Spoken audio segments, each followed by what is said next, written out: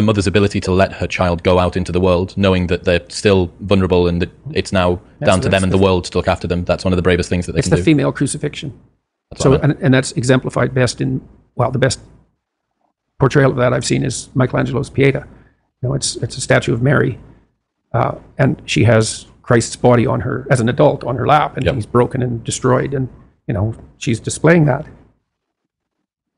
And that's the bravery of a mother, to allow that to happen. But not only that, to facilitate it.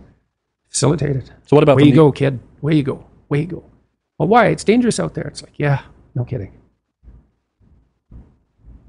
It's more dangerous here if you stay with me. By a lot.